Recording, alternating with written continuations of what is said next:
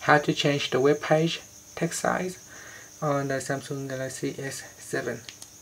First, press on the home key to go back to your home screen, and then tap on the internet app. From here, tap on the more button and choose settings. In the settings screen, go down and tap on advanced and choose text size. And here is a progress bar or a slider bar. You can drag it to the left or to the right to increase or decrease the text size. By default, the standard is 100%. Now you can drag it to the right hand side to increase the text size, or you can drag it to the left to decrease it. And at the top here is a preview that you can see what the text size looks like once you start to drag the bar here. Okay, it kind of go buggy. Now I can't drag it anymore. Okay, now I can. So there it is.